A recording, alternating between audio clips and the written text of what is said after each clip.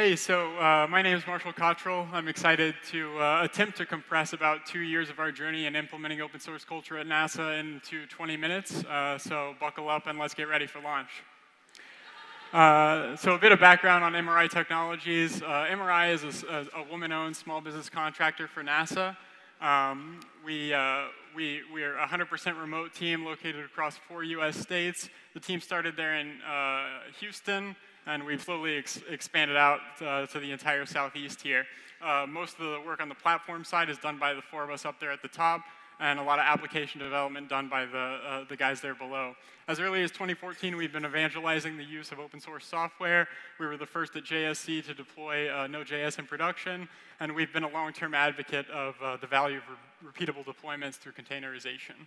You should also check out Blake's blog. Due to a physical disability, he does a lot of his programming on hands-free input devices, and I heard him type out verbally a GraphQL query the other day, and it was one of the dopest things I think I've ever seen.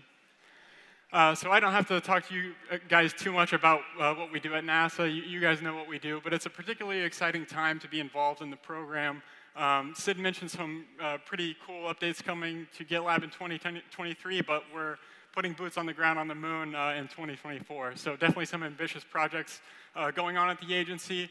That one's powered by the Artemis Lunar Exploration Program, and we're also seeing rapid commercialization of spaceflight in general, pioneered by companies like SpaceX. So you could say we've gotten pretty damn good at dictating hardware requirements, right? But like any large enterprise, the agency struggles to digitize its process, modernize development, and promote knowledge sharing across disparate teams.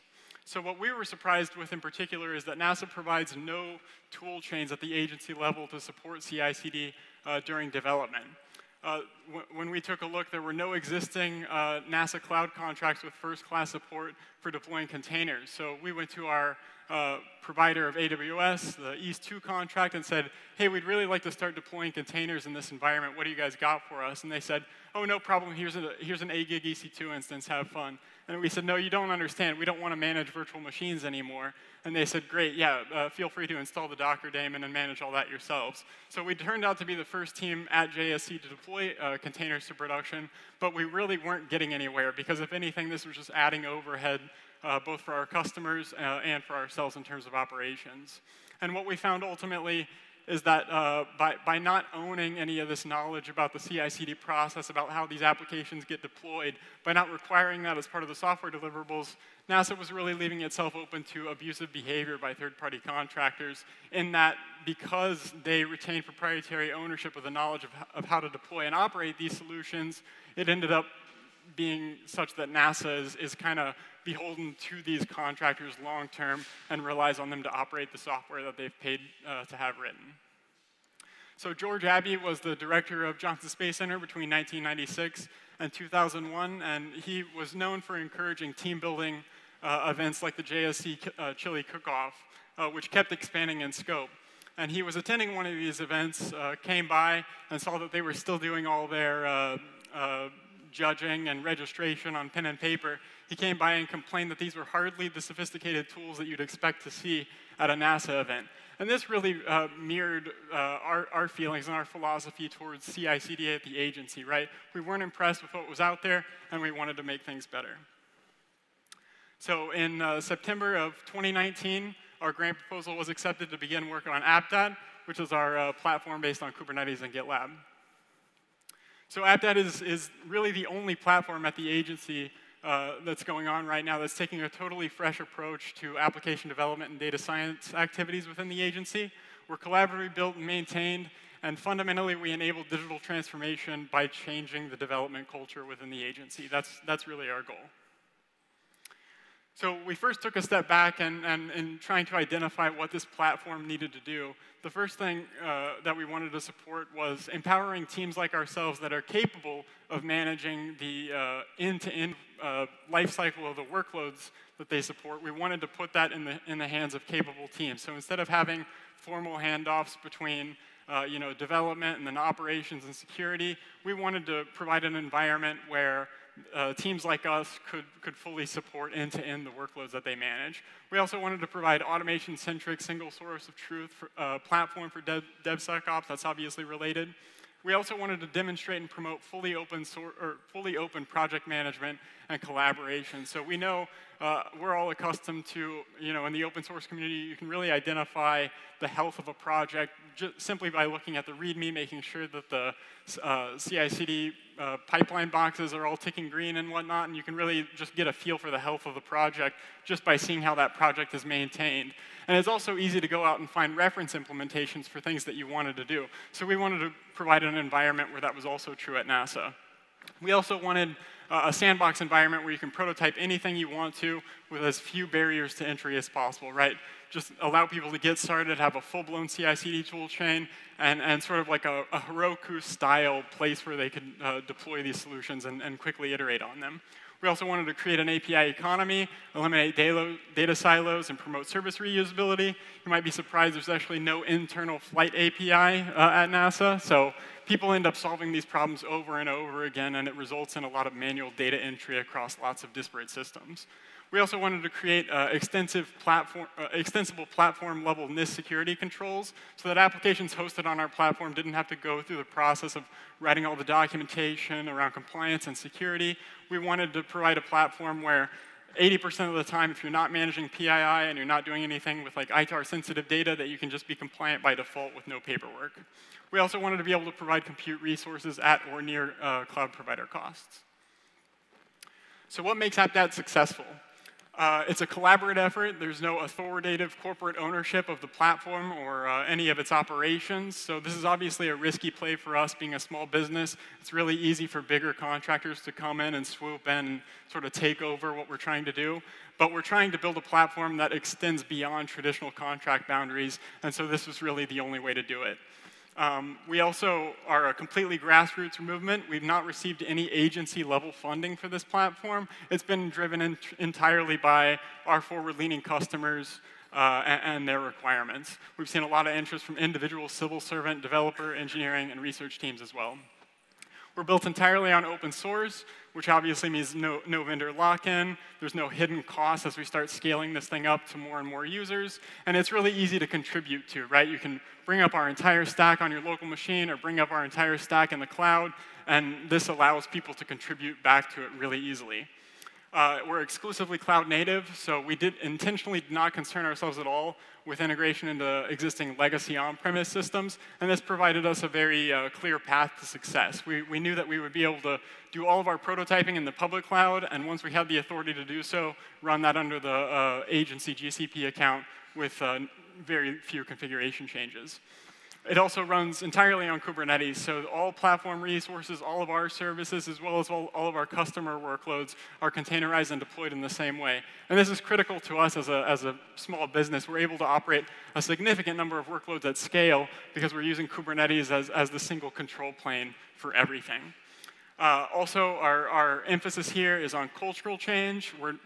Despite the fact that we have an opinionated stack to sort of get people started with, we're not trying to enforce particular stacks on anybody. We're really primarily focused on changing the culture at NASA. So first things first, what we're all here for is to talk about GitLab, of course. And we chose GitLab as sort of the core infrastructure for this project, primarily because it's open source, and it's really easy for us to dig in and understand how GitLab works and be able to contribute back and drive the requirements in that sense. The other thing is that the Cloud Native Helm chart was entering its alpha release, I believe, right when we were getting started with this project, so it was clear that the direction and GitLab's focus on Kubernetes was going to be well aligned with our strategy going forward, too. The other big thing, and this relates to GitLab being open source, is that we were able to draw a lot of inspiration from GitLab's built-in auto DevOps for Kubernetes, and we were able to tweak this to support our own NASA-tailored implementations, and this was really huge and really allowed us to get the ball rolling quickly. The next big piece is Google Cloud. So AppDAT actually brings GCP, surprisingly enough, to the agency for production workloads for the very first time. Obviously, we had a lot of data science teams throughout the agency that were particularly interested in the cloud-based ML and AI capabilities that are unique to GCP. They also have best-in-class managed Kubernetes offering, GKE, of course. But most importantly, because this was not being operated, GCP was not being operated for the agency by any existing cloud contracts, we were able to really skirt the politics of the whole situation, define an environment the way we wanted it to be based on zero trust without, stepping on too many toes. So let's talk a little bit about security. As I mentioned, APPDAT is based on zero trust, and I'm sure most of you in the room know what service mesh is and the capabilities that provides. But essentially, we're able to enforce strong identity, authentication and authorization, policy management, transparent TLS, encryption and termination. And for compliance reasons, we're able to maintain a full audit log of all network traffic hitting all applications hosted on the platform. So this has been huge for us in terms of compliance. Our current implementation is based on Istio because that was the most mature product in this space at the time we started, but as we all know, the doors have really been blown open recently, and we're excited about the development in this space. The last piece is our custom API registry, and like I said, we really wanted to promote service reusability, eliminate these data silos, and encourage people to build reusable APIs. So our API registry enables that by making external teams aware of existing APIs and their functionality. And the thing I wanted to hit on in particular here is that we're directly integrated with the Kubernetes API server for dynamic service discovery. So you don't have to go and separately register your application with our API registry. Simply by deploying your service on Kubernetes, you're automatically integrated in the platform, and we can automatically show people documentation related to your API simply because it's deployed on the cluster. So just to kind of give you an idea of how all this stuff works, this is an example of one of the CRDs that we've implemented for an APPDAT service. You can see there's a little bit of GitLab project configuration there. You got your host name, the image you want to pull from. But importantly there at the bottom, we've got the open API spec definition for your service. And we allow you to point either to an inline definition there or to an endpoint hosted by your application, and this allows us to highlight and document your service in the API registry. So as you can see, we create all the Kubernetes resources we need to support your application, but then we also do a handful of other things, like I said, register your service definition in the API registry. We provision OAuth client credentials in DEX within the cluster so that we can automatically handle end-user authorization on your behalf. Eventually, we're going to validate security and compliance documentation that's associated with the repo that you specified, so that way we can make sure that you've got all the paperwork in place in order to be compliant and take this thing to production. We also inject an open policy agent sidecar for doing policy enforcement and traffic management. And this is nice because we're able to build that bundle in the API registry of what services should be able to talk to what other services, and we're able to distribute these policy bundles to all the sidecars running in front of all the applications. And then finally, we configure GitLab monitoring via annotations on these resources, and this allows us to still provide metrics to the end developer, and they can monitor their solution without having to go into the Kubernetes cluster itself. So I wanted to spend a bit of time talking about our development progress. So in phase 0, we were just tasked with creating a cloud-native prototype platform in GCP. It was important for us to develop operational expertise with Kubernetes and GitLab. We'd used Kubernetes for toy projects before, and we were pretty familiar with GitLab, but we had never operated it before. So we spent the majority of this phase just making sure that we knew what we were doing. We also had our initial ATO package development. This is just a bunch of documentation that NASA requires, your site security plan, continuous monitoring plan, risk assessment report, all that sort of thing. The interesting thing there is that we're trying to distill these requirements down so that applications hosted on our platform don't have to go through this process anymore and can just be compliant by default just by running on our platform. We also were running a fully managed multi-tenant GitLab instance running on Kubernetes, deployed in a highly available configuration, but not geo-distributed. And as part of our phase 0 deliverables, we demonstrated the API registry and the service mesh and the principles of zero trust for end user and service-to-service authentication. Phase 1, which is the phase that we're currently in, we got our initial ATO approval so that we could officially operate this as a prototype environment on behalf of the agency. Our goals in this phase are to scale up our GitLab deployment to be multi-region so that we can better support users across the country and have our initial NASA projects fully migrated running on the production platform. Hopefully, next time you guys see me give this talk, I'll be talking about our expansion to mission control, edge Kubernetes, and other hybrid cloud use cases. So we've seen significant utilization of our GitLab instance just in the first year. And keep in mind, we're not even in production yet. This is still, the agency still considers this a prototype platform. But we've had 53 users, 74 projects across 15 groups, and almost 15,000 GitLab CI jobs. I think the CI job metric really gives you an idea of the utilization and how all this is really automation-centric. So our NASA customers on APPDAT. The STI program, Scientific and Technical Information, out of Langley Research Center, has been a huge advocate of us. They desired modernization, wanted to transition to a cloud-native development platform, and were particularly interested in the cloud-based ML APIs that GCP offers. So we're migrating 40 terabytes of public research content to the cloud on their behalf, and doing a combination of legacy migration and new application development to support NASA's future end-to-end dissemination platform for scientific journals, papers. Actually, this very conference talk had to go through this program in order for me to disseminate it to you publicly. IRD, Information Resources Directorate, out of Johnson Space Center, has tasked us with containerizing over 100 Cold Fusion business applications. If you remember back a few slides, George Abbey's chili cook-off site that he wanted those guys to digitize is actually one of these Cold Fusion applications that we're migrating to the cloud. So we've kind of come full circle in that sense. We're also porting all these applications to the open source Lucy runtime because Adobe doesn't have very good licensing models around deploying containerized solutions. And this customer was primarily motivated by cost savings opportunities of auto-scaling in the cloud. A lot of these 100 or so business applications are used by a handful of users not frequently throughout the year.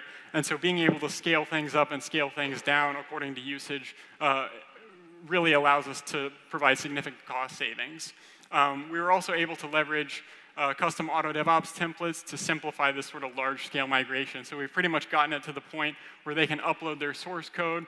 We do a bunch of checks in CI to make sure that it's going to run correctly on the Lucy runtime, and we can kind of alert the developer to things that might be incompatibility issues right there in the tooling.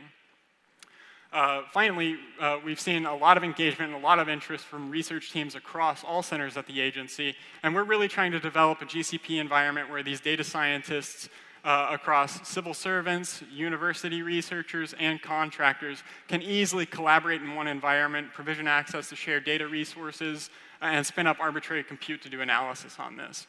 So I can't talk about specific numbers, but we're projecting roughly order of magnitude cost savings for all of our major NASA customers as a result of this platform. So obviously, most of this presentation has focused on our ground-based operations on Earth. But like I mentioned, we're interested in deploying Kubernetes at the edge, and I really mean at the edge. So we're in talks with the James Webb Space Telescope, SLS program, and the Artemis program. NASA's interested in deploying a lunar data center on the moon, and we think Kubernetes makes a lot of sense as the operational framework to support the eventual development of these colonies. So I really appreciate it. I hope this was interesting for everybody, and we're really excited about implementing open source culture at NASA.